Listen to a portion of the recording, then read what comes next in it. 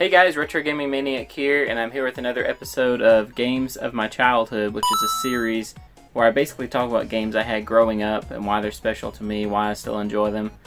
And all the games that I'm showing you in this series are my original cartridges from my childhood, so kind of makes it a little more special, I think. And the game we're talking about today is a game called Outlander that came out on the Sega Genesis and the Super Nintendo. And Outlander, believe it or not, was actually supposed to be the sequel to the game called Mad Max that came out in 1990 on the NES. And what I have here is the Sega Genesis version, obviously. And I actually got this one from Blockbuster a long time ago, back, I guess this one came out in 93.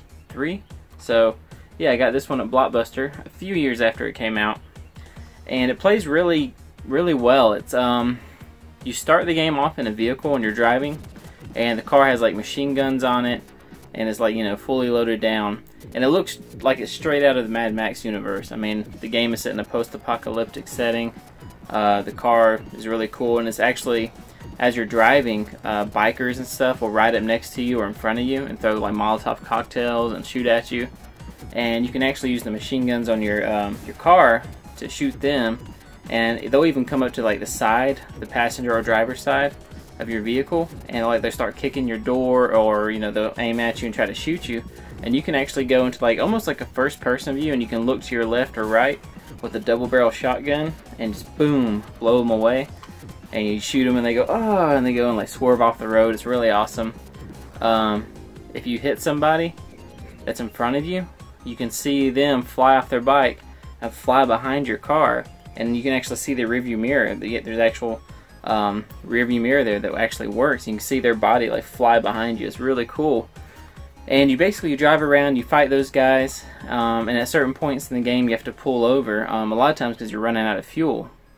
And when you pull over, you have to, the game turns into like a side scroller where you walk around, you can duck, jump, which is more like a skip, and you have like a shotgun, I think. And your mission basically in that part of the game, when you're in the side scrolling part, is to fight off other bikers, or I don't even know what you call them really, they look like bikers. You fight them off, you collect ammo, weapons, and fuel for your vehicle.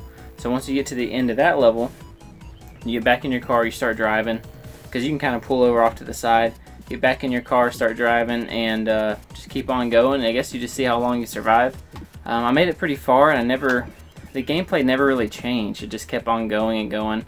Some of the locations were different when you got out of your vehicle, but it was really fun because it really did have like a post-apocalyptic feel, and the way the guys can like ride up beside you and actually look left or right and point your shotgun at them. It's a little short barrel, double barrel shotgun.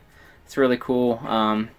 Very good game, and it's called Outlander because it was supposed to be the sequel to Mad Max, and I don't know what happened. I don't know all the history on it, but essentially they had to name it something else. They couldn't name it Mad Max, and so they changed the name to Outlander. But it is a straight out of the Mad Max universe. It was actually originally developed to be Mad Max 2. And the Super Nintendo version is a lot like this, but it's a third-person view with a car instead of a first-person. And I prefer the Sega one because you got a really nice just first-person view, and then you got the side-scrolling view. So it's a really fun game, and it's one I definitely recommend. It's one I played a lot growing up. It is a hard game though. And here's the case. I don't have the manual, unfortunately, but yeah, I did get this at Blockbuster back in the day. But it's a game I recommend. It's fun. You can, as soon as you play it, you'll be able to tell that it's straight out of the Mad Max universe. And it did a lot of things really well that you didn't see in other games. The driving, the you know, first-person views, seeing somebody like fly behind your, you know, your car in the mirror is really cool.